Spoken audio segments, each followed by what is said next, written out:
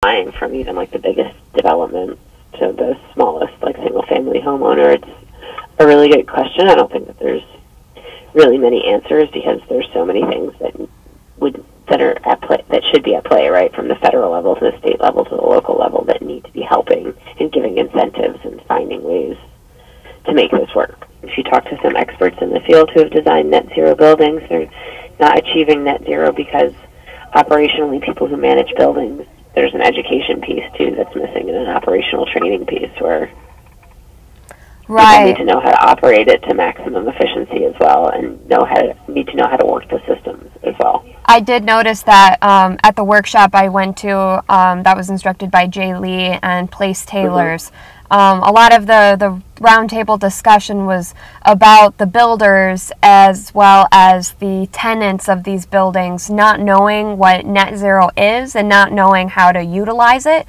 or build for it.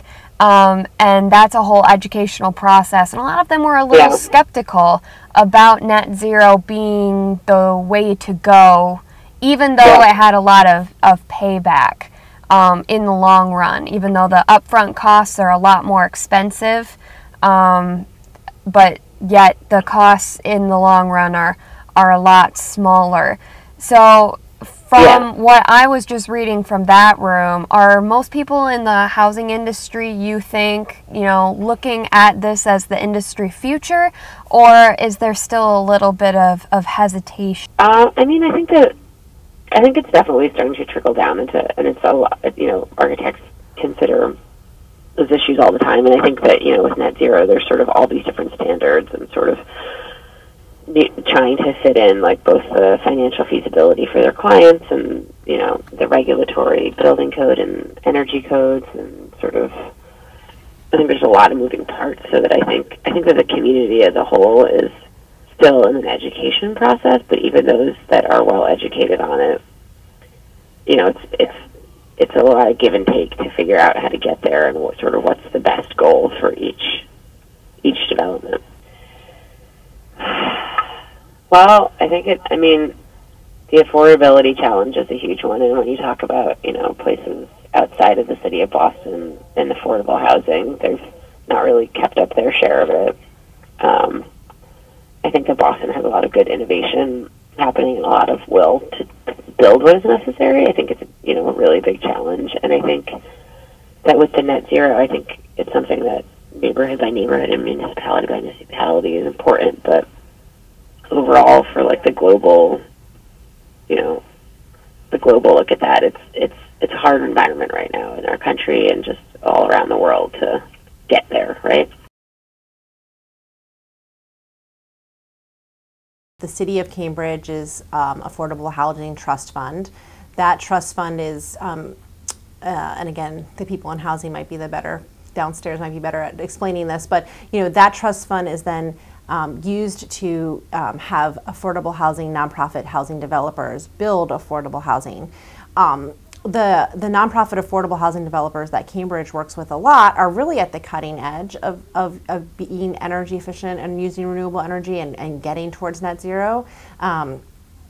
Because what they know, and what sort of anyone who runs a building knows, is that, but especially in the affordable housing region, it's that if they can build a building that's energy efficient, where when they're running that building as a landlord, they're not spending a lot of money on electricity and natural gas, then they actually have more funds to put into more new affordable housing, right? They reduce energy efficiency, renewable energy reduces your operating costs for that asset. And so that means that rather than spending all that money just operating one asset, you actually have money left over to go invest in a new asset. And so that new asset is more affordable housing. And I think it also makes them a net zero home makes these affordable housing developers less subject to the market changes, right? So if you know that your building is sort of net zero and self-sufficient, you can really predict the costs of your energy over the lifetime of that asset.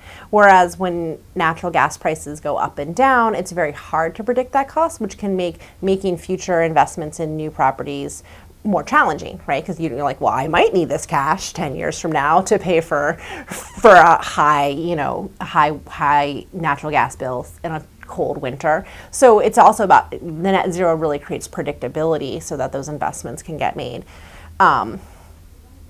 So yeah, I mean, that's really, I think, where net zero and affordability come together the best, is when we can give affordable housing developers sort of, when they can make essentially more money for themselves to invest in more affordable housing. You know, it depends on how you look at it. The initial cost may be a little bit higher, but not that much. And you know, you're saving on a lot of equipment.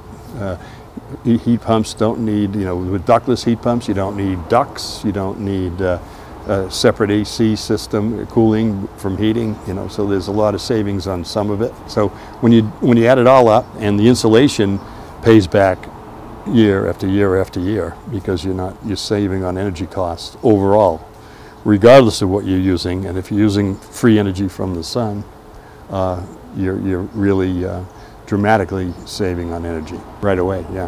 Okay. And in Massachusetts, there's incentives, various incentives, and very complicated business to figure out all the things depending on where you live. But in many cases, people are making money with solar.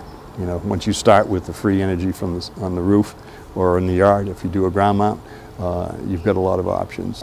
A few, you know, it's not quite as cut and dried. If they're not owner occupied, you know, the incentives aren't that great.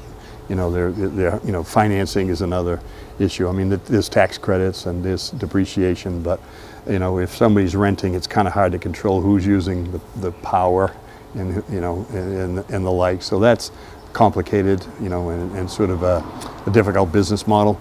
But if it's owner occupied, that's a little different, you know, and maybe you don't have to get all of the bill covered of all the units in a multifamily. You may only go the common area plus the owner who has 1 unit out of 3, something like that. That's typical. That can be done easily. It's when you're trying to do all 3 that things get complicated, because you know, you have to incentivize the people who are using the power that are not paying for it. If they're not paying for it, how do they be conservative? How do they, you know, incentivize them to be conservative? A lot of times you're going to have to get the solar somewhere other than that particular building, you know, because you're limited in the real estate. So the community solar aspects may be good.